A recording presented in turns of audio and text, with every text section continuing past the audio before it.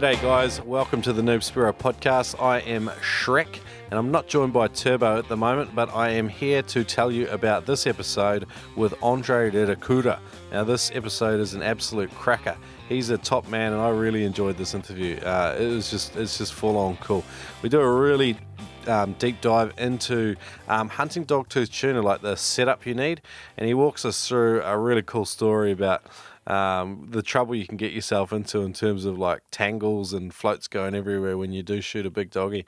A lot of fun. We also talk about filmmaking. He's the man behind, or one of the guys behind Terra Australis, and these guys make phenomenal spearfishing films.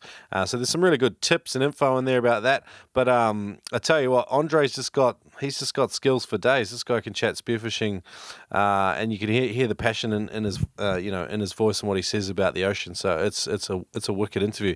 Before we get there, look, check out at Spear Junkies on Instagram. These guys have got a cool crew going. It's Chris Coates, MJK, Chris Dillon, and Brett Harvey. These guys are going to film a 12-part video TV series where they target 12 species in all different parts of the world. It's pretty magic. I've got the schedule in front of me and we're going to be covering it a fair bit on the Noob Spearo podcast. But jump on and follow their journey at Spear Junkies on Instagram. Check them out. So shout out to Chris and the boys. Wish you all the best with the trip that's just about to start by the looks of it, or maybe it's already started. All right, and then next one, audible.com.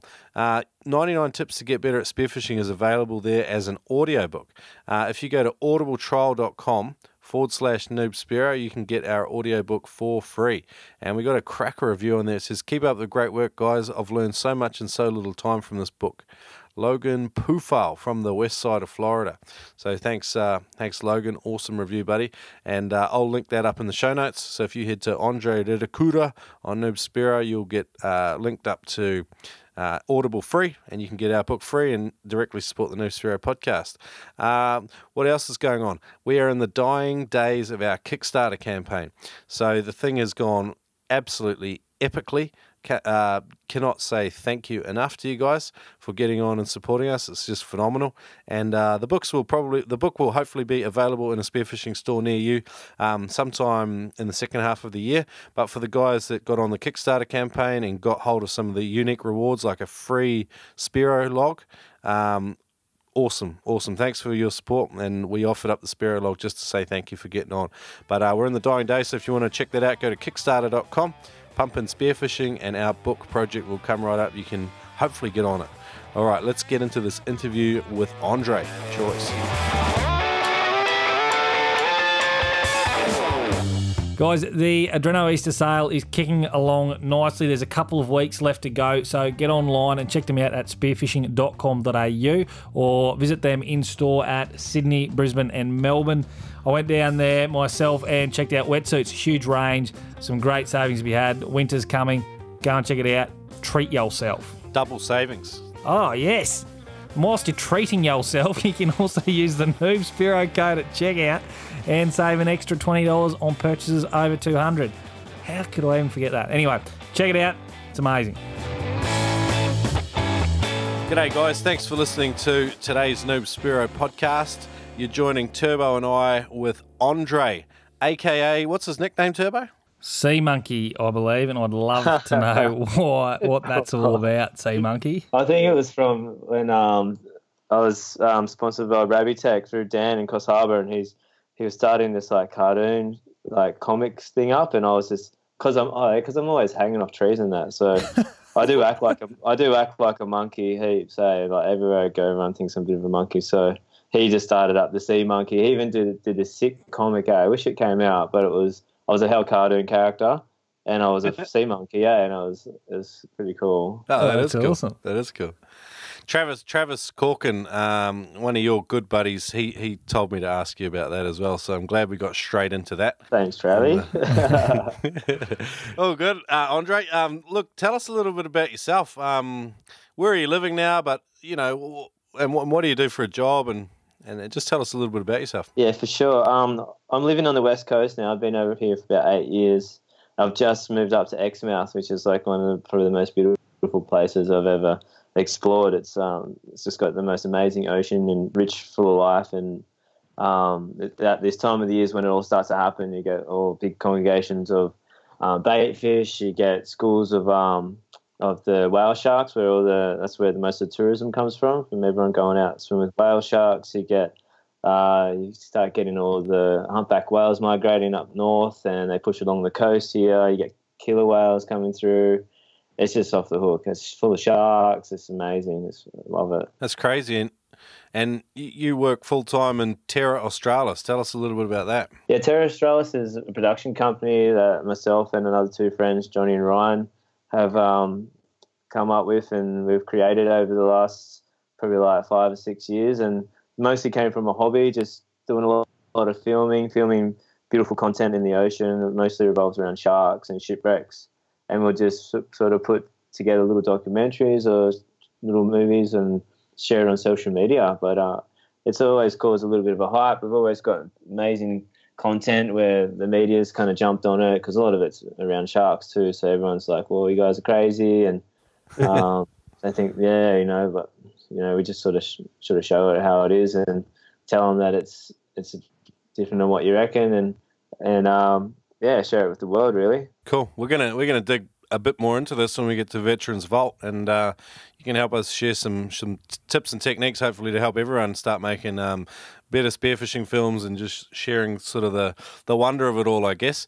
But look, take us back right to the beginning of your spearfishing. How did you get started? Where did you grow up in Australia? So I grew up in Port Macquarie, like a small little coastal town on the east coast of New South Wales. And it's all, sick little beachy town, super quiet, little touristy joint. It's got amazing beaches and coastline, heaps of national park. And I used to just pretty much live in the ocean surfing anyway. And then I started snorkeling and started spearfishing up the river, like chasing the feed for dinner, just some blackfish and some flathead and whatnot with some mates. And then just slowly started venturing out to sea, and it's just all started from there, really. Cool. How old were you when you first sort of took a spear gun with you? Had a hand spear, a little hand spear for the first time. That was probably when I was, I don't know, maybe 15 or 16, 15. Was that one of the classic red fiberglass ones? Or was it the old alley pole? I had a couple of sick ones. The first one was an alley one, a little light one, which wasn't that great. And then I think my brother had a fiberglass one. I got that. That was sick. And then I think my other brother had a telescopic one that I found under the house, and that was even better. It was like heavier. Yep. So it had a bit of punch. Did you move into guns pretty quick after that? Like what sort of guns did you sort of get into, and how long did that take? I did. I probably ended up getting a gun not that long after. Maybe like 6 months or something. I think I had like a little Sea Hornet thing, like a meter gun. Yep. I think a tourism or something it was called. The Tourist. Tourist, that's it. Yeah, it was sick. I loved it. Prang ahead, and the line release is just a little metal clip you had to keep bending to make it hold your line, and had a VB cord, and it was pretty good. It was pretty sick. But then I had to upgrade pretty quick. It was one day, like, finished school, and there was this massive storm came through, and it glassed off after the storm. We went for a dive, and this is when I first ran into like bigger fish. Like normally I was shooting bream and blackfish and that, and didn't think much of it. And then I ended up running into this massive school of jewfish, and then they were all schoolies, probably up to 10, 12 kilos. Yeah. And I ended up I had to prang ahead with that 1 meter gun, and I like bounced off one, and I was like, this is nuts. And then I ended up getting two. I was pretty stoked. Me and my mate were just losing our minds, and then that's when I was like, all right, I'm going to need a bigger gun. These things are crazy. I started seeing them up to 30 kilos and wouldn't even attempt to pull the trigger. So I had to upgrade, and that's when I removed the pole out of the gun and put a broomstick in it, and got along the shaft and made a bigger rubber, and then I started using this broomstick gun that was out of the same trigger and stuff. And like, even had so much. It was so hard to pull the trigger sometimes because I had loaded it up with so much power. I was like, had to really crank it. But I landed like 30 plus kilo jewfish with that thing, It just goes to show, hey, so and you didn't snap that broomstick? No, well, I ended up giving it to a good mate of mine Quinn up in he lives up in Cairns now, Yep. but he ended up starting spearing, and he's like, "Well, where's that broomstick gun?" And I was like, "Yeah, take it, mate." And he, like, I think he's like a few weeks later, a month later, he's like, "I shot a big kingfish with it." And I was like, "What?" That's so cool. I would love to know where it is, actually. The broomstick, eh? I was just going to say, it just goes to show that with all the carbon fibre and the technology, hey, like it's when you boil it down, they're a pretty simple device, the old spear gun. Can be, for sure. And you had that classic "we're going to need a bigger gun" moment when you saw the big jewfish. That's pretty cool.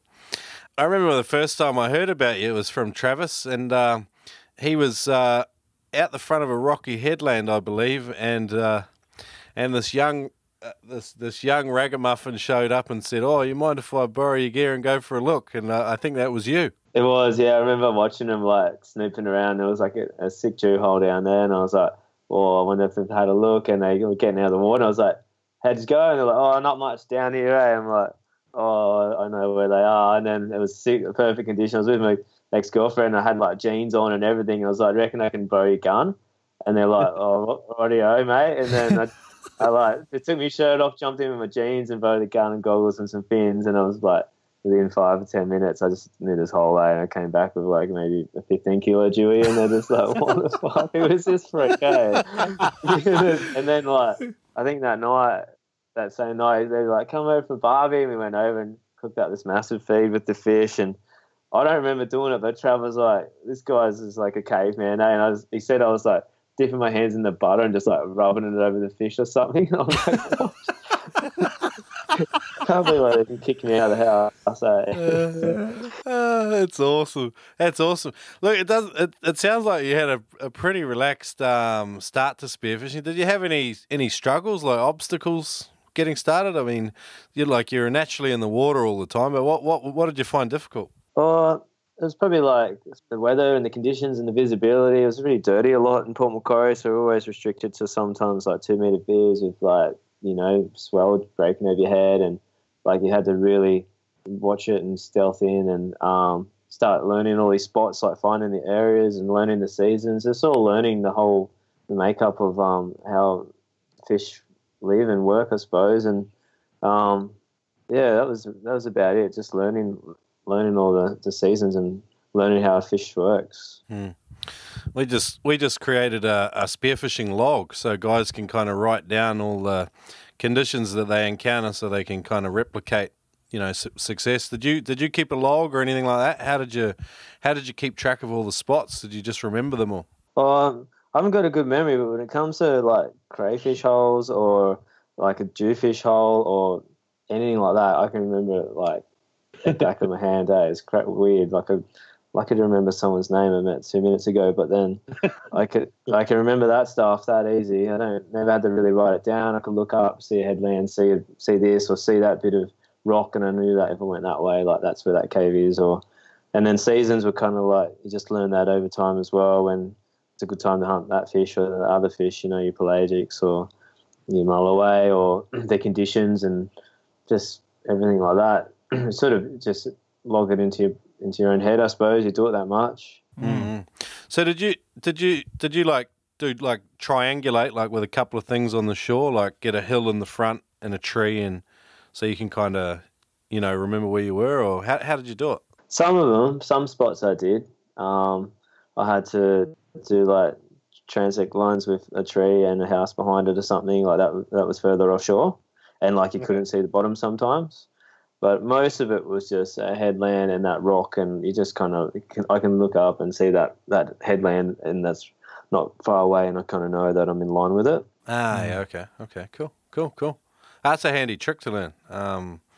So did you have a mentor? I mean, how did you learn all your tricks? How did you sort of get through all the struggles? I probably like this with the lads back at home. We all sort of learnt together, and then when we started spearing, like with the bigger guns and chasing mulloway, I think some of the boys had some old school spearfishing videos with like Rob Torelli and I think the Paxmans and like Greg Pickering and all of those lads were in there, and that's when you were like, "Whoa, these guys are like shooting wahoo and getting big Spanish mackerel and stuff," and kind of looked at that like, oh, that's pretty cool.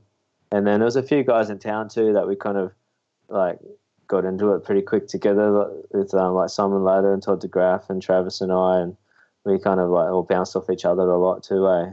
Okay, cool. All right, cool. Next part of the show is a memorable fish story. I think you might have a few. You've been in the water for a long time. Tell us some tales.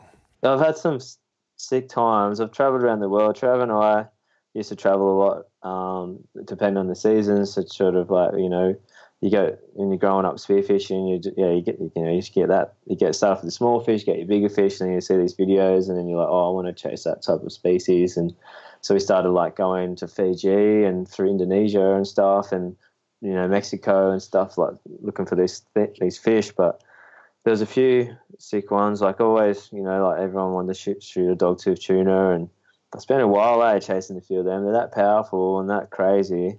Like they're so, like, it's pretty hard to land. I think, I don't know. We always had them like snap stuff, or you know, we had to go through our gear that with a fine tooth comb kind of thing. But one of the first doggies I landed, it ended up being like just over 75 kilos. Wow. And then that was probably most memorable, where I had a dive and ended up in a school of probably like 50 or something, and this huge one just came through, and I just sort of had to be patient and wait for it to come underneath me, and then put a really good shot in there, and then it took off with my gear and took all my floats under and caught up with someone else's floats. Took like maybe like 5 floats under, I think, and then it was mayhem for a while, and then I fought it for a bit and dragged me out into deeper water, which was good, and then it sort of like bellied up a bit and it started to float because its bladder was full of air, and then the whole school of doggies followed it almost to the surface. It's pretty sick, pretty crazy to watch. And then I got that fish. It sort of, suppose it's like a trophy fish, I suppose. And I was pretty impressed. And I was like in the area with the villagers and that, so I got to share it with everyone. Like all these little kids are like on the beach, and I was giving them like these biggest 2 kilo chunks of like meat, and they're running off like they're holding it, hugging it. It was pretty cool. That is pretty cool. So like what some guy, my priorities, Andre, are always about food. You'll get this from me a lot. What does dogtooth tuna taste like? I've never shot one and I've never eaten one. It's really nice sashimi. So it's probably, with sashimi wise, it's similar to Spanish mackerel. Maybe not as soft, but it's really nice. Love it. Sashimi and ceviche is really good. You can sear it as well. It's just like probably not as tender and soft as a yellowfin tuna, but I suppose it's like pretty similar to Spanish mackerel, eh? It's not as dark in colour, is it? No, it's not. No, it's similar colour to Spanish mackerel. Again, maybe not as white, maybe in between, eh? Yeah, I was quite surprised when you cut the first one open to the colour of the flesh, and you sort of expect that really dark tuna flesh, but it's not. It's sort of, like you said, somewhere in between. It's actually very surprising. Yeah, it's kind of like translucent even a little, eh? Strange. So to hunt that fish successfully, what did it weigh, by the way? Do you know? It was just over 76 kilos, and then to hunt it was just again I had to use landmarks, and there's an adrift, and you have to dive at the right spot and hit this area, and you got to you breathe up and you're trying to get relaxed, and it's probably sitting at about 25 meters when I think it was about just 27 meters when I shot it. Yeah. Wow. So you're kind of like drifting, and there's heaps going on. It's not easy. We're using, what did you use? Like breakaway rig on just a straight hard line, and several floats? What did your setup look like? It was a breakaway system. It was like, I think 8mm shaft with the slip tip, like one of those Alexander slip tips, or it might have been a Mori. We used Mori a lot, and then it was like stainless wire to like this Dyneema, might even be one of those Rife ones. So Dyneema to like a hard float, maybe like 20-litre hard float to another hard float with like a bungee in the middle of that, I think. And then it was a while ago, and then maybe another short bungee to a atmosphere float. And then it just ended up getting, as it took off, like my mate had the flasher there and it got caught in the flasher, so that went with it, and then another mate's gun got caught on it, and that all went with it too. So I got it all off as I was fighting that, just flipping it over the floats and sort of cleared it all. Yeah. And then I was all right after that. So you before I sort of picked up when you said like the learning curve for the equipment for these big fish is kind of one of the toughest things. What were some of the things you have learned? Because it sounds fairly complicated. Like it can be, yeah. Like we've had some slip tips snap and stuff, and then so you want to make sure you get like it was a cast one, so you want to get machined slip tips. They want to be a reasonable length so they can have a fair bit of metal on the other side of the fish, so it can hold really well with a lot of surface area. You want your wire on that thing to be Mickey Mouse, so check for any rust or corrosion on your wire, because they have a ball on the end and sometimes they can break if they're not new, they've been sitting around. Your crimps on everything, this your threaded tip, all threaded on strong. Then you go to your stainless wire on the end of your shaft, and just make sure your fin, you got a good shaft that's got a good fin attachment, because that can hurt them coming off, and just going through it all, and then make double crimp everything.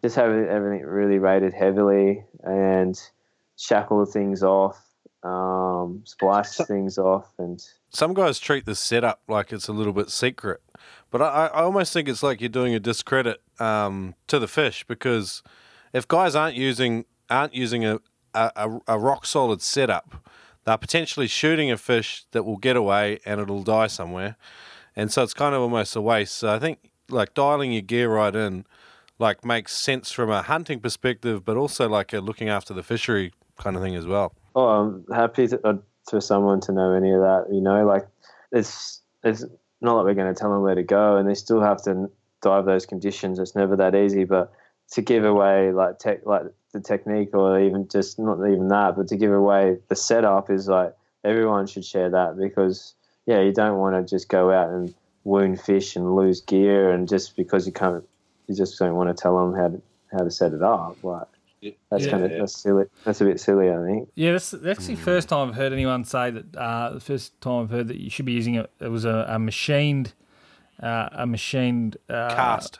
Sorry. A cast machined. No, not machined. There's cast tips, so it must be made in a mold, and I've seen them snap twice. And then there's just the normal machined ones that are made on lathes and like handcrafted kind of jobbies, which is heaps better, Yep. Okay. And they've got to be. You want a good length tip on there. Obviously, that goes through toggles, and that's all the holding power there. Essentially, the length of the slip tip. So you use a longer style, I guess, of slip tip? The ones the standard ones for the Mauries and the Alexanders are pretty long anyway. They must be like they must be at least 100 mil or something like that, eh? But I think you can get extra long ones, but the standard ones that those boys do are pretty good already. Yeah. And like I'm just going to ask you, like with shot placement, you're looking to go through the head, like. What's your thoughts on shot placement, and how good are these slip tips at holding? Shot placement's pretty crucial for sure, especially on a big fish like that. Normally, not much of the time that you're side on with them. You're kind of like on a 45 above them, and they'll swim under you or to the side of you or something like that. It probably can get a lot of side on shots as well, but pretty much through the top of the head, at the back of the head, kind of thing, through the big thick part of the meat. That's side on, behind the pectoral fin, and on a 45 out towards the head, like that's a 6 shot, and then you can save your shaft a bit too. But if it's on a bit of a backward angle as it fights the fish, you're not going to bend your shafts. And then if you do get it anywhere there, and your slip tip opens on the other side of the gill plate or of anywhere on the head, you're pretty much guaranteed you're going to get it unless something else breaks. But if you do go gut shot and stuff, or like a higher above the backbone shot mid body, it can still tear out, like it could tear the fish in half. Is that right? They're fairly soft, are they? Yeah, pretty much. But just the power, they're just that powerful. Like they'll just destroy your gear. They'll just destroy themselves. They're just right. Wow. All right, cool. That's a mint. memorable fish story that we kind of extended out because it was really interesting to learn about the equipment. Guys, Spearing Magazine have joined the Noob Spearo podcast to bring this episode to you today. Now, Spearing Magazine they're the best spearfishing magazine in the world. I'm saying it. Turbo said it. Now you know it. And if you head over to Spearing Magazine, you can check out the team. They've got Jeremy Gamble, John Paul Castro, Sky Bailey, Christopher Landers. You have a look. There's some fantastic people they've got on staff, and that's why they produce the world's best spearfishing magazine. The photography is just popping. The stories are awesome. Turbo's been rejected several times, and that's how you know it's top quality. So head over to spearingmagazine.com. You can buy it. You can buy it at your local retailer in the US, or you can even get the digital subscription online. Spearingmagazine.com. We're up to hunting technique. So, what's sort of a species you like to hunt, and then what technique do you use to sort of effectively hunt them regularly or successfully, I should say? At the moment, so I've changed over time, I suppose. I've sort of slowed down on the spearing a lot and doing a lot of underwater filming, and things have changed with spearing a lot, really. Like I lived on a boat for a fair while there. I was out at sea for 8 months and just ended up changing a lot, just sort of shooting a fish whenever I need it, every 3 days maybe. So now I'm kind of I'm pretty selective with what I want to get and what I feel like eating, really. And I like to sort of get a species that's pretty prolific or a fast grower, or it's not a breeder, or it's not too big. So I've really fussed it down a lot. But I enjoy shooting Spanish mackerel because they're amazing sashimi. They're really good smoked, and they're really good seared and cooked as well. They go a long way. You get a lot of meat off the fish, and they're pretty prolific at times. So and they can put up a pretty good fight too, actually. But that's probably one. The Spanish mackerel, and there's a few that's great. How do you hunt them, and where do you find them though? So they're a pelagic fish, so like your warm tropical waters. They'll get down the coast in summer times with the currents on the east and west coast. You'll sort of find them on some reef edges that are holding bait, where there's a bit of tide, a bit of current, some drop-offs areas. They sort of like to hunt and patrol fish along those sort of stretches. Okay. Hunting-wise, really good with burleys and flashes are really good for Spanish mackerel and pretty much all pelagic fish. And then when you do see them come in, you kind of just usually try and either free dive to the bottom if it's shallow enough and just sit there. And they can be pretty inquisitive. They come right up to you, they'll circle you. Yep. That's a good way to wait for them to come to you. Or if there's sort of deeper water and you won't make it to the bottom really in time or whatever, you can sort of take a dive and just either swim parallel with it, and they can sometimes just turn and just come right in front of you. I've done other times where I've followed them from behind, and they'll sort of turn to the right to look at you, so you go to the left side of them and they're blind side, and they'll turn the other way, and you just do that sometimes, a couple of times, and they'll eventually turn sideways as well. Yeah, sometimes you can tap your gun with them a little bit if you're just sitting still, or sometimes I'll just dive mid-water and just sit still, and they'll come up. It's just being slow and steady, no fast movements, and pretty much not swimming straight at them face on or something like that. Yeah. Do you find they behave, if you're on the bottom, do you find they behave a little differently to mid-water, like in terms of coming into you? Yeah, a little bit. They'll still act similar, but it's definitely a lot better sitting on the seafloor, motionless and still.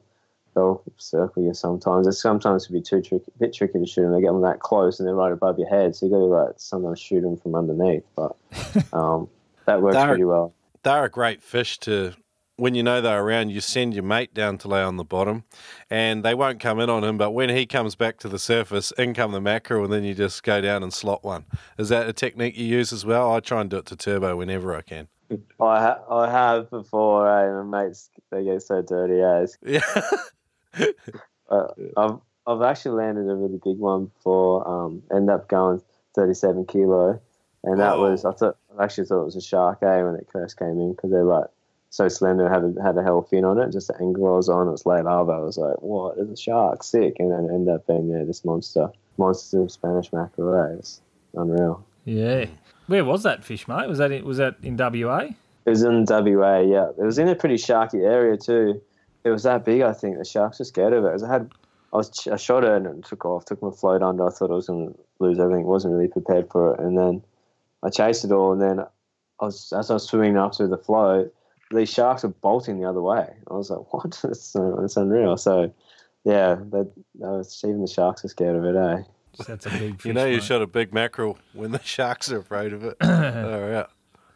So let's dial in a little bit more on your mindset. Like at the start of the hunting technique, you sort of talked about how your mindset's really shifted a lot, and now you're very targeted. I mean, how to walk us through that process? It's something that sort of Turbo and I have noticed with guys as they progress through the sport. Things sort of change. I mean, tell us about your experience. Yeah, it's really nice, because it's like you go to some of those amazing places, in the world to sometimes see these fish, and I don't know, you just sort of start seeing the beauty of them, and like even just like if you just sit there and watch the fish for a while, you sort of start, you've been pretty mesmerised by them and the way they act. And there's heaps of times now where a fish will just be sitting in front of me and I can't even pull the trigger because they just look unreal, and they've got the most amazing colours and they shimmer and the way they move, and just start building more respect for just the ocean itself, really. And I don't have to. I'll still survive. I'm sure I've got salad in the fridge if I don't need to really get a fish, but I'm not going to die. If I was going to die, sure, I'll get him. But if I don't really need to, then I won't worry about it. I'll just enjoy it as it is. I'd die if there was only salad in the fridge. But, you got to spice it up a bit. You got to get a few chickpeas in there and that, fruit it up with some sun-dried tomatoes and some olives. Make it fancy. Hey, Andre, you're saying like now you've sort of got a bit more respect for the ocean. Like, did you go through did you become a bit of a trophy hunter? Like when you started, were you chasing that adrenaline buzz? Is that what really piqued your interest? I don't know what it was. Just the adventure side of things, traveling the world to these remote areas is really appealing. And then, we love spearing, and to land like a big fish, like a big edible fish, it was really, it was a good goal, I suppose. Everyone's talked about Dogtooth Tuna, this and that, and, it wasn't never going to go to waste, which was the main priority, I suppose. And it was a pretty crazy adrenaline, for sure, just to be in the water with those things. But I'm more than happy now to just watch and either see my mate pumped on getting one or just to watch them swim by. Now I'm not too worried, eh? Yeah, right. Cool. Sounds like a cool place to be in, to be honest. Yeah, it's good. It's so good. I'll get there too once I shoot a 76 kilo doggy. And I'll just hang up my fins, mate. That'll be it. But I lived on a boat for a long time, and I've been just living in a lot of remote areas around the world in Western Australia, and just noticed that I don't really need to get those amounts of fish I used to, or to just don't need to. I can be fine with one fish every 3 days, or just even if I don't get it, it doesn't really matter. You're not shooting like a 50 kilo doggy every 3 days, is it? It's not like no, I'd be like a sick, a 3 kilo trout or 2 kilo trout or something like that, and then last year for a while, eh? All right, cool. Next part of the show is toughest situation, Andre. So, how old are you? How old are you? 35. 35. So you've been in the water for 20 years spearing, really. What's one of the toughest situations you've had, and what did you kind of learn from it? I've had a couple, I suppose, but it's more like just scary. It's sort of like I've rescued 4 mates now from blackouts. So that was kind of, and I've lost one and a good mate to it. There's been a few mates that have been taken down, but I suppose that can shake you up a bit and be pretty gnarly, pretty tough, if that's what you're thinking. Yeah. Okay. Well, walk us through, one of these blackouts. They were all really different too, which is kind of fun, kind of crazy. Like the first one, my mate was just complacent, chasing the fish really deep, shot it and just bolted the surface, blacked out on the surface, shaking. And I had him already, so he was all right. He just shaked for a little while and he came to, which was good. And then another mate, he shot a fish too, kind of deep, just on his boundary, and there's a shark there trying to eat the fish, so he just tried to skull drag it up, and he hit the fish mid-body, stoned it, but it like parachute, and so he struggled to get up. He fitted on the surface as well, and he's a pretty big guy, so it was hard to get his head out of the water because he was like curling over. And then another mate was just in a cave and just trying to get this crayfish, and he like on the surface, which was, they're all pretty like, if you're there, like you're fine, and if it's on the surface, it's all good. Travis one was probably the worst, which was like the scariest for me because it seemed like it was different than all the others, and Trav's a deep diver. Eh? He's like sick to watch. He can sit in the bottom like in 35 meters, pretty easy, which is insane. And we were using these like throw flashes. I've seen the whole dive unfold, and I was like, I could just see it all happening. And then use a throw flasher, and it'll start twirling and sinking slowly, and it will get to like 15 meters, and you'll start your dive, and you'll dive to it and put it in your weight belt, and then you'll go to the bottom. Anyway, he went past it, which is already like, oh, okay, no worries, it's all right. And then I watched him on the bottom. It was like that clear in Fiji. And then I was watching him sitting there, and I was like, oh, it's a deep dive. He's doing really well. And then I just seen him start looking for that flasher that he didn't grab, and it was right above his head. But you got your goggles on. If you're looking around in front of you kind of thing, you don't see it. It was like right above his head. So I seen a bit of time wasted there. Like not long, maybe like, 5 seconds, 8 seconds, but that's still a little bit. And then he grabbed it, started swimming up. I said, all right, he's doing all right, no worries. We always watch each other pretty closely on these sort of stuff, pretty much all the time, really. And then he's coming up, and our flashes set at about probably 15 meters, and then the Spanish mackerel came through, and I was like, don't even attempt to shoot at it. And yeah, anyway, he pulls his gun up, and I was already like pretty much breathing up, and I seen him take the shot, and I just seen him fumble with the gun, and then I was already heading down. I just knew this is bad, and then he was out cold at about like 12 meters. So I was probably at about 8 meters at that stage anyway, as he was like a crucifix, like just frozen, nothing. And then grabbed him, brought him up, and just ripped his mask off, and like just yelling at him, talking to him, shaking him, and like wasn't any shake, like wasn't any convulsing, like the diaphragm wasn't even activating, like all the other blackouts, their body's trying to breathe, like their diaphragms shaking and convulsing and whatever, and the body's trying to breathe. But Trav's body was already like at that depth, so it's locked up. Everything's closed up. The diaphragm stopped.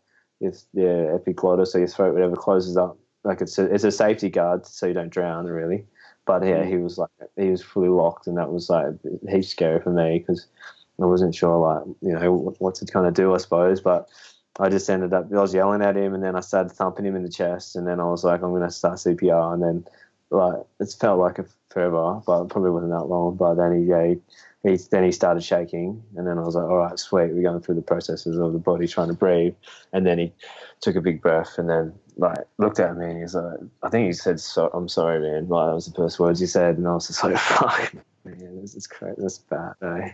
So anyway, I was just like, I was stoked to be there for him, but that was pretty scary. Wow. Wow. So you've seen a few. Freaking crazy. Wow. Seen a few. I've always keep close eyes on my mates. So even if we're diving and there's a few of us diving, I won't even dive. I'll just watch because no, you just never know. And like the biggest difference between you having your back to them and still being next to them, or you looking at them. Like if I had my back to any of them and I was still 5 meters from them, they'll die. They'll sink and they're gone. Like it's just. If you're looking at them and you just grab them with one arm, it's that easy to rescue. I end up doing a freediving course, and the best thing I learned out of it was a proper rescue, like putting your hand up behind the head, bringing them to the surface the correct way, having their head out of the water the right way, taking their mask off their face, tapping them on the face, talking to them to breathe, because that's one of the last senses that goes out is your hearing. So you can normally sometimes still hear. And then you got your sensors on your face. You need the wind to blow on it, so it sort of tells the body that it is out of the water and it's safe to breathe. Yeah. And then if that doesn't work after that, then your steps are starting mouth to mouth. And, so I've got a video on that too. So I've made a video to show you a basic rescue. So I'll give you that link. Cool. So all right, after the kind of after it all happens, like, what's the story, Andre? You guys just call it a day? Like, you're done for the day? Pretty much. Well, that diver's done for the day, 100%. Yeah, and you just want to keep a close eye on them. But if anything, I think you should just call it a complete day. Because if you get water on your lungs and you start getting flu-like symptoms, you can go down here really quick, and they can still drown. Apparently, like my mate was coughing for a few hours afterwards, and I was really worried about him. We're staying in this village in the middle of nowhere, and like as soon as you get that water in your lungs, it must be like a pneumonia effect. It can produce phlegm in there, have a reaction with the salt water, and can really mess you up. So just like, well, first of all, for me, well done for being there for your mates. You did a magic job 4 times. So that's pretty cool, man. That's pretty cool. Did you guys report any of that? Like, Dan, Divers Alert Network have got a freediving report notification. Like did you walk through that process? no. Most Spearos aren't aware that there's a place to report stuff. Yeah, right. Okay. Yeah, I didn't know. And I think the information could really help everyone. So, I mean, that's why I bring it. But, I mean, I only really just learned about it a while ago. I was reading through the annual diving reports that they publish, and I was reading about, statistics about deaths and all the rest of it. And not real nice, light reading, but I was trying to write an article. And I just noticed it myself. It's something I wanted to start talking about a bit more. But, yeah. It's good to acknowledge, and to learn, and to, it's so silly. I feel it's silly if someone dies from a blackout. It's so easy to avoid. It's that easy to avoid. It really, like, most of the blackouts are always usually going to be close to the surface, if not on the surface. So any almost Joe Blow can rescue them by grabbing them. Like, you don't have to be a 30-meter diver or even a 20-meter diver to help prevent a blackout, because it's shallow water blackouts where that's when it all starts to happen. When you come into the surface, that's when it happens. So most of the time, yeah. So there's not really any excuses, Yeah, that's right. Andre, you spoke there. You said your mate was coughing for the days after. You've seen 4 of these now. You've been around 4 blokes. Are they right as rain the next day? Like, apart from that coughing, or is there headaches, chest pain, or is it just smooth sailing from then and you sort of get back into it?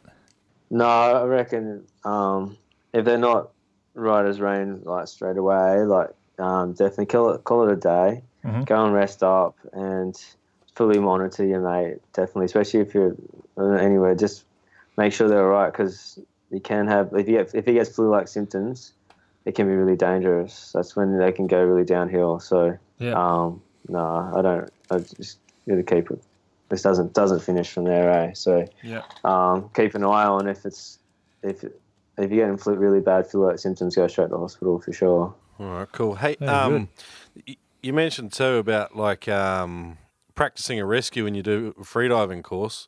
I kind of experienced the same thing. I was like, I've done life-saving and all this sort of stuff, like in the water. I spent a lot of time in the water. But actually doing a rescue drill was just like, I couldn't believe how difficult it was and how badly I did it the first few times. Do you drill it with your mates? Like, or I mean, you've been doing it for a long time now. Is it just kind of second nature? I mean, what's the story?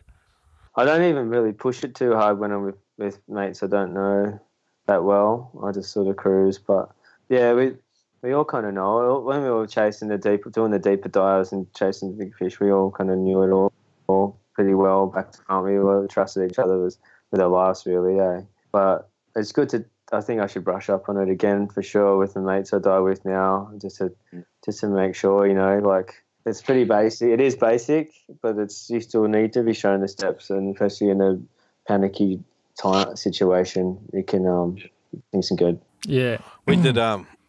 One of our mates in Brisbane, Wayne Judge, he's got a regular pool freediving like crew, and they train in a swimming pool every week, and they drill it all the time. And me and Turbo, actually, we met each other there, and it was a great place to meet. We made our whole dive crew in that place. But the rescue drills for me were they were friggin' phenomenal. I was like, when you do a freediving course, it only lasts 2 or 3 days. So, I mean, you do learn it, but you don't really keep practicing it after that. So I think I think that was really awesome. I really liked that. Yeah, and I liked that Wayne also flogs you a bit too. He gets you doing real hard surface laps flat out, and then pushes you into like a rescue, which is really good too because you're knackered. You've got to go on that little dive. You've got to get them up the surface, and you've got to keep them there. It's fantastic training. And I reckon I've seen a couple of Sumbers now, and they're actually very confronting the first time you see them. So I reckon like the fourth time you're a bit of an expert. G'day guys, if you're new to spearfishing, I highly recommend listening to our episode Freediving for Spearfishing with Pete Ryder. Pete is an entrepreneur and an excellent freedive instructor, and he has come up with two great courses, the 10-metre freedive and the 5-minute freediver. I've used the 5-minute freediver to increase my bottom time, found it incredibly useful for my trip to the Coral Sea, and I cannot recommend it highly enough. His other course, the 10-metre freediver, is a great resource for those just starting out that literally want to get to 10 metres, and this course will help you learn proper breathing technique and some of the safety aspects associated with freediving. Use the code Spearo to save 20% on all of Pete's courses. He's put together this deal just for listeners of the show. That's at howtofreedive.com. Use the code Spearo. All right, next part of the show is Veterans Vault, where we we ask our guests to take us deep into an area of their unique experience and expertise, and you have got a lot of experience, like from commercial diving and cinematography, really, and putting together these amazing films that sort of showcase our beautiful oceans. So we've teed up to chat with you a little bit about how you do that, and I mean, where did your passion for making films come from?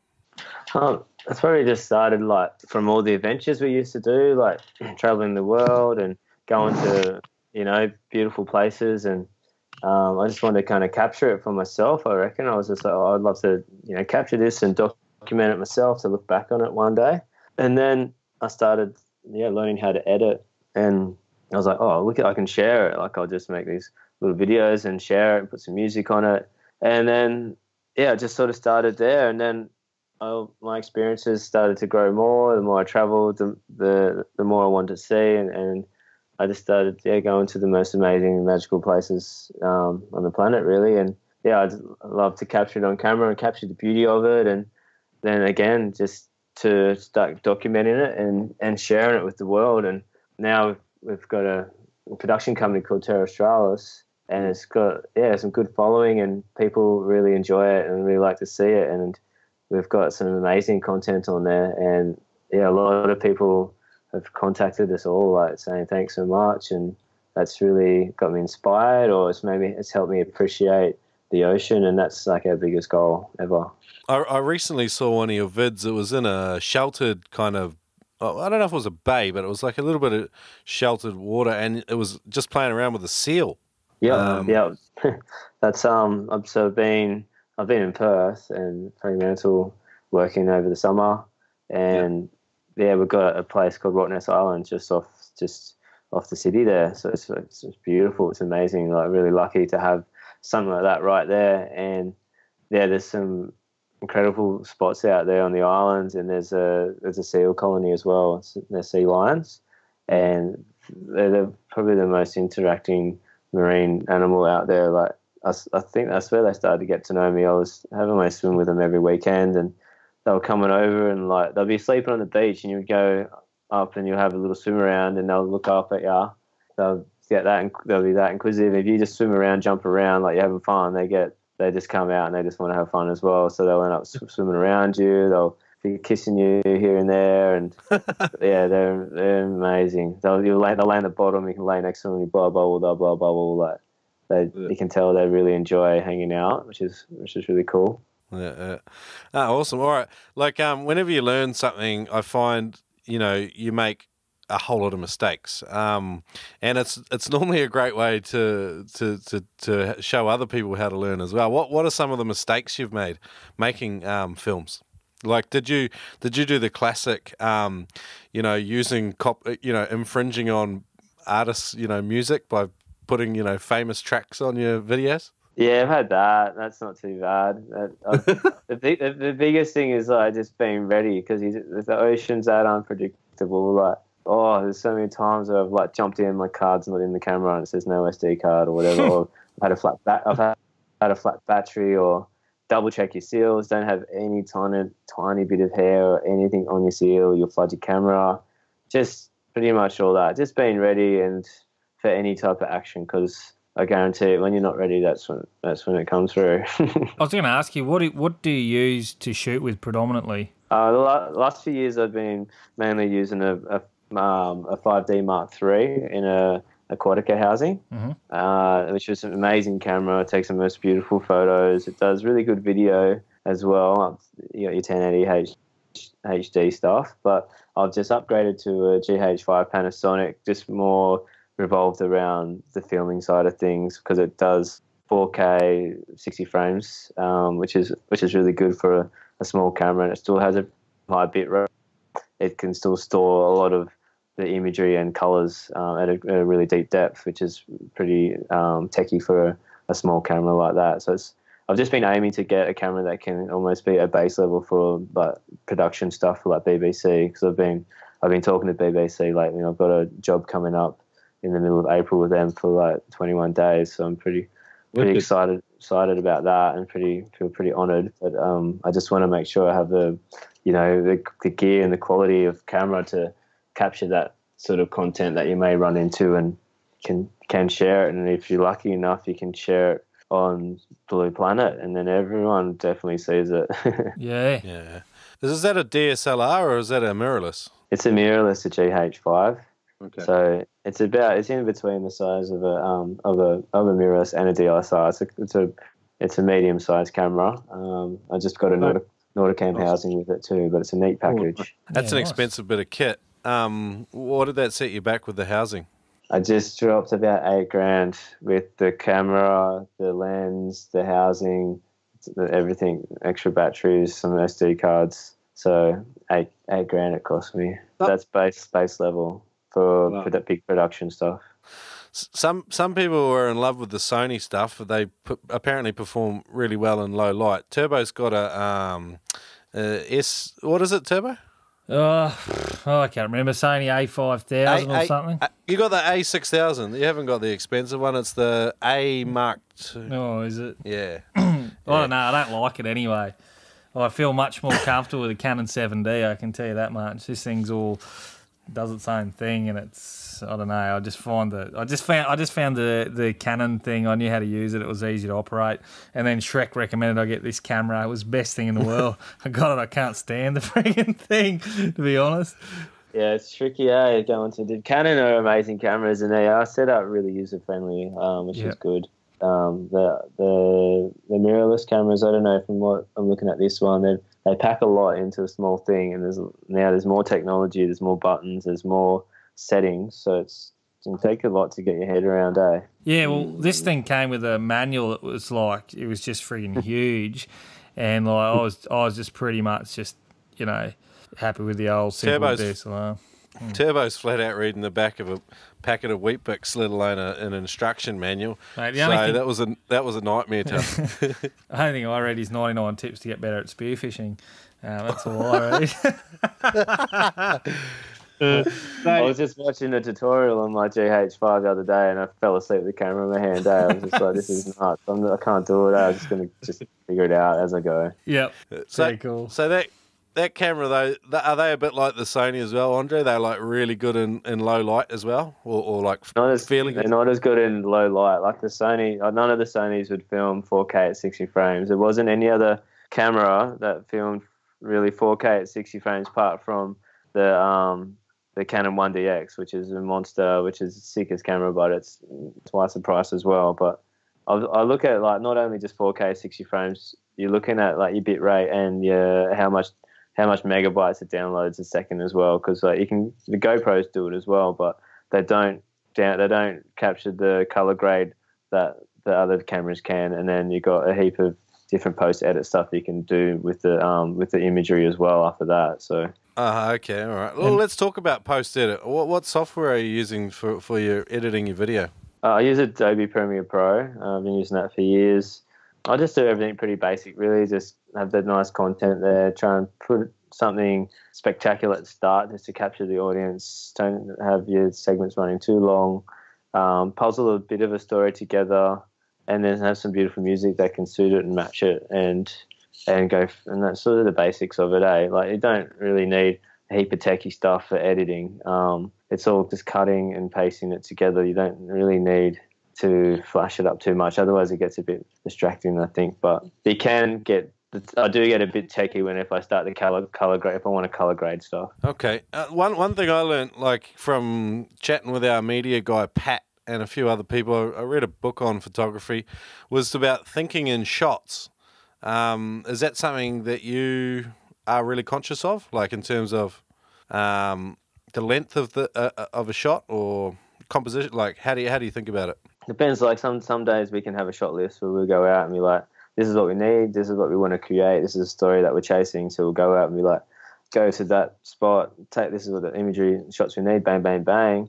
Okay, to this spot, bang, bang, bang, we need this aerial shot to feel this and this. And then we'll have a list, which is kind of good. But most of the time I'm just winging it, really, and just going out, and if I see something that catches my eye, I'll capture it in a few different angles maybe. And then I'll work on a story later on. I'll just have a heap of imagery where I can try and make something out of it from there. Okay. Yeah, you got to be.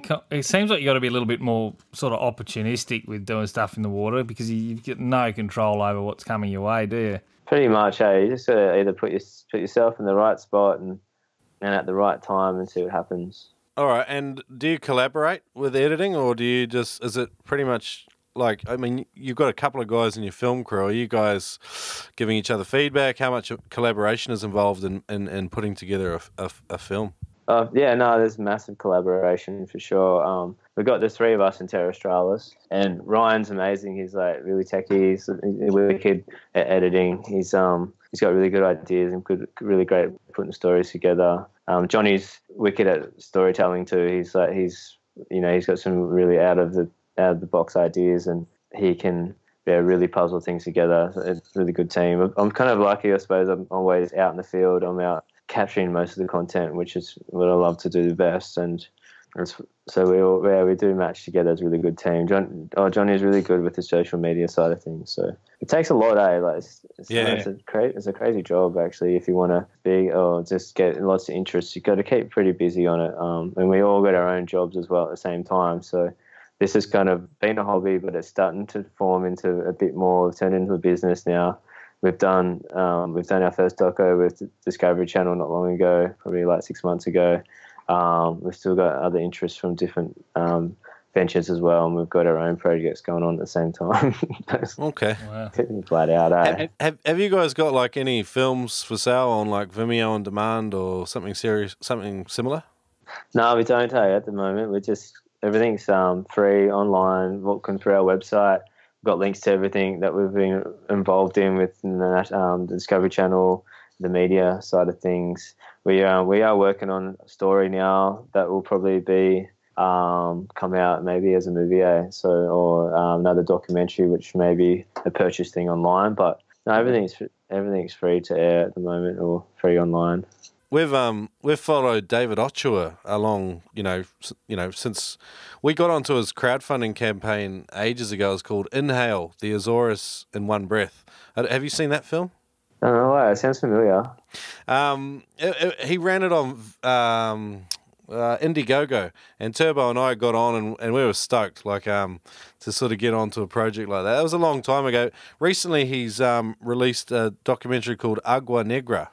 And that's in Cape Verde, and he's just sort of got a similar mindset to you about making it. So it's just interesting. I thought you might.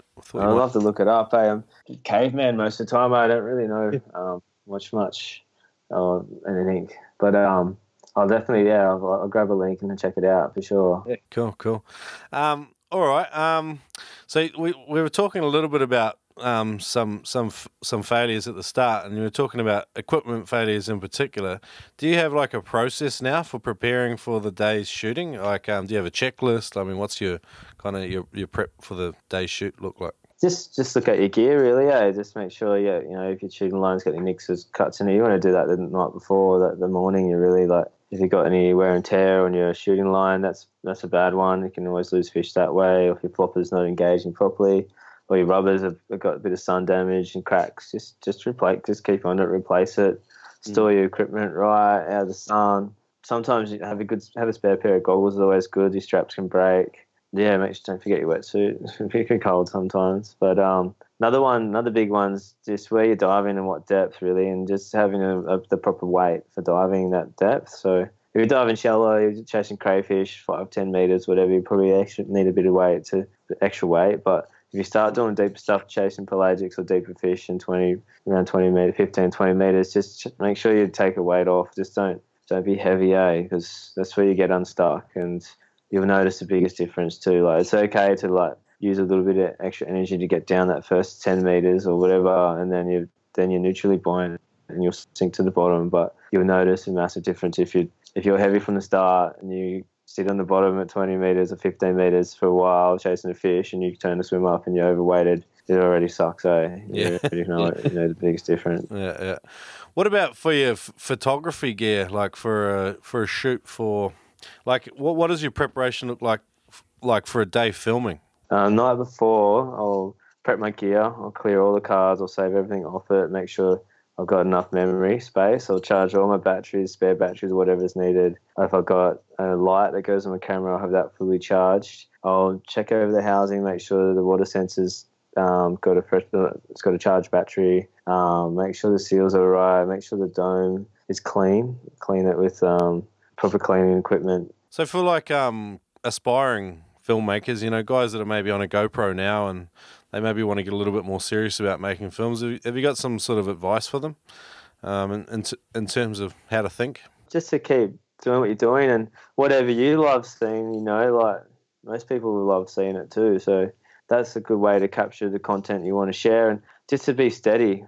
Just keep a steady arm. If you got a GoPro trunk, grab one of those units you can put it in, like the handles, because if you've got a bigger subject in your hand, you can get the smoothest footage. And just to move smooth and slow, take your time, let things come to you, and just make sure your stuff's charged the night before, because I guarantee everyone's done it where something cool's happening and you go grab your GoPro or your camera and it's flat. Yeah. We had a really great bit of advice from Taka from Underwater Ally. He does a thumbs up before the end of every video, before he turns his video off. Yeah. Or a thumbs down, or like a shake your hand. Do you do something similar? Not really, eh? That's a good idea though, for sure. Then you can go straight to the end of the clip and see whether or not it's worthy or not. But another tip is to go through your stuff every night. If you're going to be filming a lot, just get home, put it on your hard drive and look through it, delete what it's not worthy, and then keep what's good. Sometimes I'll put like a 1 at the end of it. Don't change the whole name of it, because it'll put it all out of whack, but leave the files all numbered. But at the end of it, put like a 1 or something if it's a good one, and then you'll remember. Or actually the best way to do it is to write what was in it, like, oh yeah, a whale swam over my head. Okay, guys, I'd just like to welcome and announce our latest sponsor, Hex Aquatic. Now, Hex Aquatic, what is it? Well, basically it's a Faraday shield in a wetsuit. And what does that mean? Well, it means it reduces your electronic signals underwater, helping you to remain undetected. Now, lots of our past guests are wearing this technology. Sebastian Kramer, Matt Madison, Travis Corken, Jacob Crossingham, Chris Coates, David Ochoa, they're all wearing this suit. And why are they wearing it? They're wearing it to get closer to fish. It's the latest in stealth technology for Spearos. Check them out at hexaquatic.com. All right, cool, let's move on. But what's one of the funniest things you've seen out spearfishing, Andre?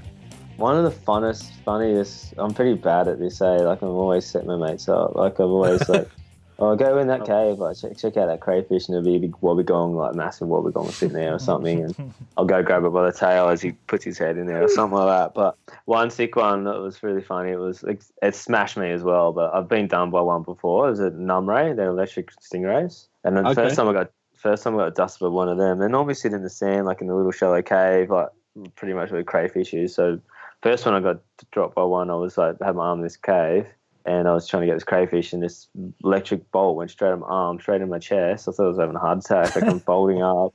I was like freaking out. I was like, I'm having a heart attack. Like my whole chest was kind of hurt, and it was massive shock. Like way stronger than an electric fence. Yeah. And I was like, had to take some deep breaths and seeing if I was going to die or not. And I realized I was like, all right. And then I went back down, and it's like, what was that? And I went in, and I seen this weird ray thing, and I was like, what that is crook as. And then anyway, that night I went and researched it, and it was a numray, and they're sick fish actually. And then sick stingray, they're like a funny stingray shape, but they have an extra little bobby tail thing on the end of them, and they always hide below the sand and then electric shock their prey and eat them. Anyway, so I've been dusted by one already, and anyway, months and a year later, I don't know how long later, I'm out diving with Travi and Simon Ladder, another good mate, and we were diving, chasing crays, found these crays. Anyway, I got my arm in this hole, and bang, I get smacked again. And I was like, oh, I ripped my arm out a bit, but then I was like, all right. And I didn't want to like show the boys that. I was like, straight away, I was like, I'm going to get one of these boys. And I ripped my arm out, and they're like, what happened? And I was like, oh, I just like kind of got it wedged at the biggest crayfish. And I knew Simon was like, I'm going to get it. And he went down, and I was just started losing it. And Trav knows me too well. He's like, what is in there? And I was like, watch this shit. Anyway, he went in there. He got so bolted. He came flying to the surface, screaming, going, what is it? And we couldn't even talk. We were all laughing and what is it? He was panicking. He's like, thought he was going to die. Oh, God, this was the best trick I've ever done, I reckon. It was so good, so gold. I couldn't even talk. He was so panicky, just like wanted to know what it was. Like, he thought he was about the same as I did when I first got hit. He thought he was going to die. You are now joining the classic list of Noob Spearo pranksters. We've had some crackers on the show. That's a really good one. I like that. It was so good. Oh, good, man. Look, what's in your dive bag? You're over there in WA Exmouth now. What are you kind of wearing head to toe? I've been running the Hex wetsuits for ages now. This gave me a suit to test out like 2 years ago, I think. Okay. And, I seen this new suit and this technology in it, and I was like, what is this? It's kind of weird, but, I'll give it a go, because we were always playing with sharks and testing things out. And anyway, the first time I wore it was off this island up this way, and I jumped in, and I was like, they're pretty sick suits. They're really comfy and really warm. And I jumped in, and, it was nuts. I was, like, patting turtles, and I was running my hands down sharks, and I was like, no, this is just a coincidence. But ever since, I've always had some amazing experiences, with all different types of sharks, like big tiger sharks pushing their nose on my camera, and always getting fish coming up nice and close. I've had like these whales and just everything, killer whales, and don't know. I'm pretty calm as well. Like my mates, like I'm always trying to keep pretty low heart rate anyway. But yeah, these suits are sick. But that's all I wear now. Like was looked after us too, and yeah, they're epic suit. They're really good make, and the technology in it's really interesting. So it's something for people to check out. It's a happy coincidence, Andre, because Hex have just jumped on and they've started supporting the Noob Spearo podcast. So yeah, we've had a good chat with Warren recently, and he's a mad dude. We're really enjoying following the Hex journey. It's great to see some new tech around. For sure. No, he's a really good guy as well. So it's nice to know like where your product comes from and how it's he runs he runs it all, but he still does lots himself. He communicates with everyone. He really looked after, so that's really cool. But that's the wetsuits I wear now. So they last me. They do really well for me. Awesome. So are you using one of the custom ones, like with the Yamamoto 45, or are you using the what Hex suit are you using? I'm not sure, It's just what thickness is it? Oh, I've got a 5mm and a 3mm. Oh, spoiled. I just mix it up because I get cold easy, I haven't got much meat in my bones. Oh, you got kindred spirit here. Turbo gets cold very easy too. Oh yeah, for sure. Yeah, not enough meat in the bones, but because I've done a few projects down south with great whites, and that's where like, oh, look, it's freezing down there. So he's hooked me up with a 5 mil. I've done stuff in Neptune Islands and Salisbury Island in Australia, and it's it can be chilly, eh? Cool, cool. All right, what about guns and fins and masks and stuff? For sure, I've got the Octo masks. Those guys have given us a few of those, and it's kind of like one of the only masks. I've got a beard and that, and a mustache, so it's like one of the only masks that kind of seal with my mo. But so I've always been just comfortable with it. Like it's a pretty big eye one, but it's got a GoPro attachment. It seals my face really well, so I roll with that. I've just got a normal snorkel, just like a full through one or whatever without the valve and that on it. So Yep. like that. I just run the snorkel under my mask strap. It just holds really tight, so it doesn't flap around, which is cool. Cool. And then just the hex suit, the gloves, and the socks, and then a weight belt's just one of the rubber ones or whatever, so you can kind of get it tight around you. So when you do diving down, your wetsuit compressor doesn't slip around on you. Yeah. Do you run a string like underneath, like a G banger to stop it from moving at all? No. Oh, some guys like clip. They clip, like I know they don't move much, the rubber weight belts, but they'll clip like on the front, and then it goes between your legs up through your bum cheek and clips on the back of your belt, and that way it doesn't move at all. No, that sounds very European. Is that the only thing they wear, or they wear suits?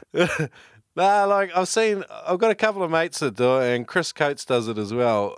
I've seen a few dudes do it, but not everyone does it. So I was just interested. So yeah. No, it'd probably be all right though, but it seems to sit pretty snug, eh? So if I had more movement, I reckon I'd look at something like that for sure. I run a slim knife on my hip as well on my weight belt, so it's like a fabric kind of pouch with the knife that slides. It's a flat knife that slides inside it, so it's pretty streamlined. You're never really going to forget your knife. It's always on your weight belt too, which is good. Has your hex suit got the external pocket? Yeah, I think it does. I know the other ones do. It's got another one today, but yeah, they all do. They're pretty good for a torch, but yeah. I don't know about a knife. Put a knife in there, it's got the right size and it fits good, eh? Turbo plays cricket, so he's always got a bit of sandpaper in his. So.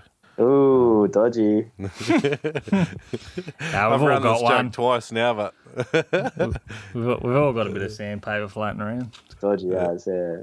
No, it's with my fins, and down to my fins, I've just got some special. They're called special fins. They're a carbon blade. I've had them for years. Dan from Rabitech in Coffs Harbour used to look after me with a lot of gear, and those fins are off the hook. They're really, I don't know, they're pretty robust, really strong. They're cool. A good flex. They're in a soft. You were like a soft stiffness. I've got soft, yeah. All right. What foot pockets? I've got the Stingrays, Mares Stingrays. Oma Stingrays. Oma Stingrays. Yeah, I had them before. I switched to the Mares, but I think they're both kind of much of a muchness. But yeah, I liked them. Yeah, it's and that's about it, really. Yeah, all my guns, like I've been just using other guns, because I haven't even been spearing that much. Like my mates are on the spearing, and if they can't really shoot a fish, then they'll be like, all right, give me a gun then.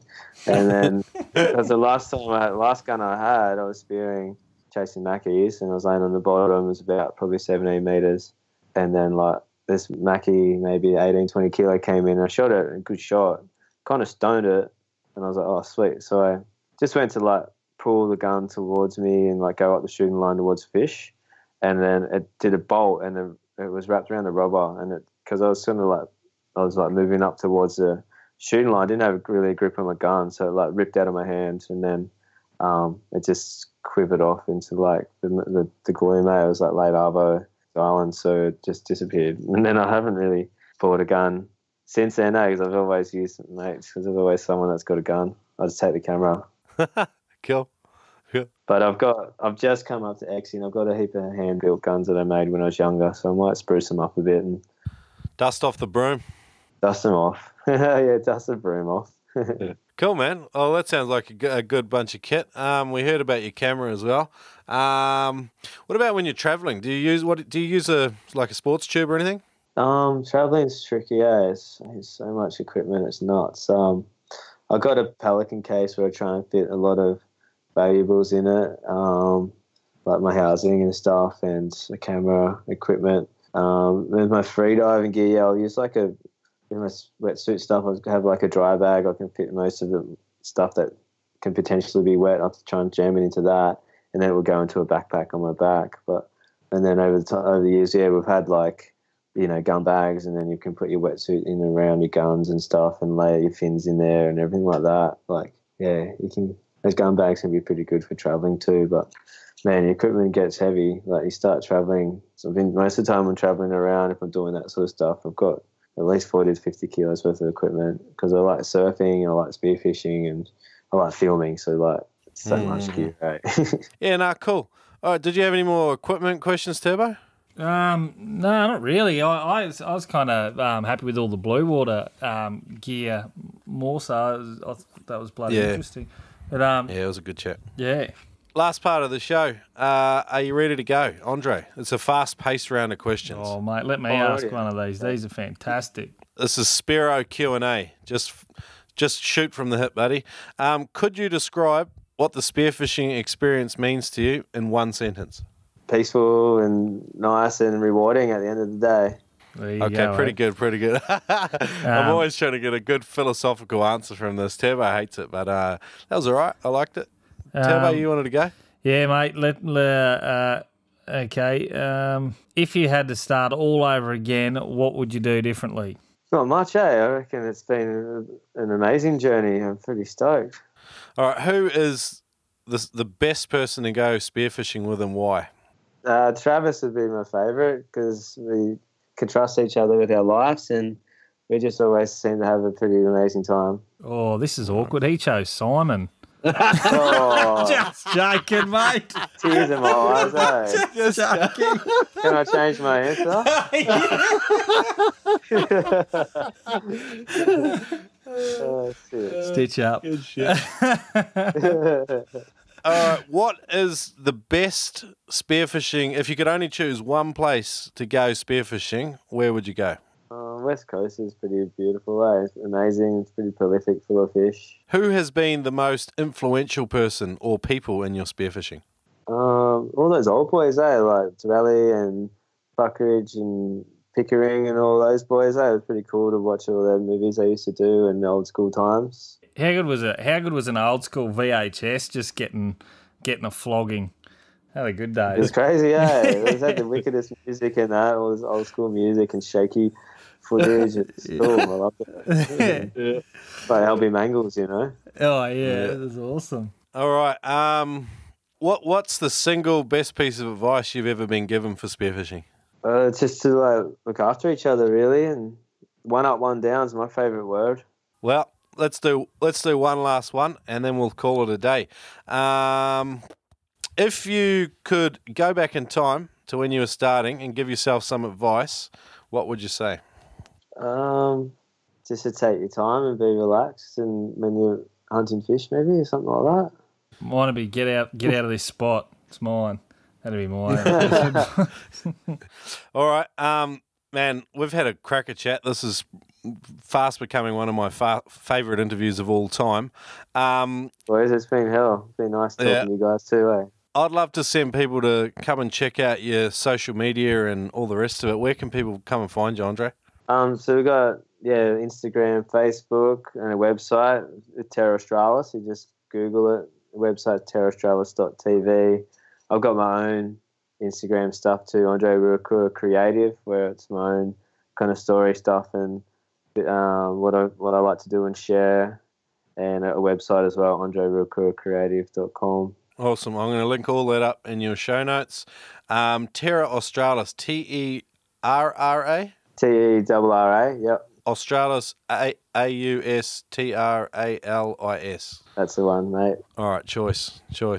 Cool, man. We've had a fantastic chat. I've learned a ton, and I think we could have another interview easily. Thanks for having us, Yeah, no, awesome, mate. Particularly loved your Dogtooth Tuna breakdown. There was a few tips there that we haven't heard before that are definitely probably fish savers that would probably will make guys choose differently when they're buying gear, which is it seems to be a huge thing with equipment failure with that sort of stuff. So definitely learned something, mate. It was excellent. And I kind of sympathise with you there a little bit in how you're transitioning from, wanting to shoot huge fish and get that rush to sort of filming and taking just a feed home. I think that's sort of like something I can definitely relate to. Yeah, awesome, mate. No, it is. It's a good transition, and then it just makes you appreciate everything else that's happening in the ocean instead of just focused on getting fish. And some guys can be bummed they didn't get a fish, but meantime they've had dolphins and sharks and amazing bait balls or clownfish swimming around below them, but they're a bit blinded by getting fish. So, and let's not forget electric rays that just make you poo your pants. I can't wait for one of you boys to run into one of them. Oh, good, Andre. Well, we will catch you again at some stage in the future. Sounds good, guys. Thanks heaps, eh?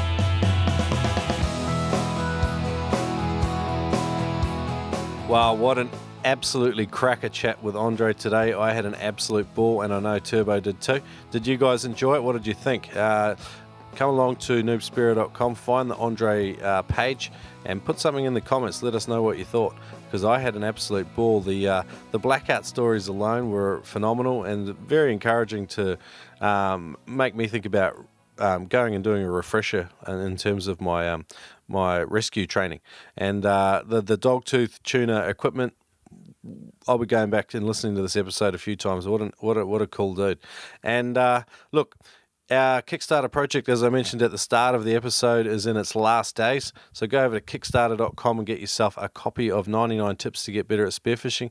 It is fully illustrated with photography from some of the best in the world. And we're just absolutely stoked with the support our community's shown for this. And big thanks to the influencers that have shared this project around and helped us get it off the ground, really. And if you do get it yourself, if you pledge for a copy of the soft cover or better, you will get a free copy of Spearo log. So get on to that. Last little bit.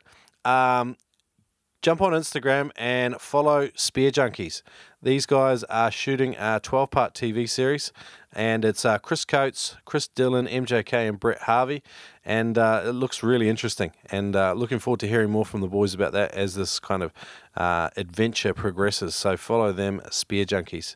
Last but not least, next week we're off to Club Spearfish in Melbourne to talk to Sven Franklin, who's a long-time listener of the show, and he's a great guy. We learn a lot about the Melbourne conditions and a little bit about Club Spearfish, which is a popular spearfishing club there in Melbourne, Australia, and it's an absolute cracker chat. So we will hope you'll join us then in a fortnight.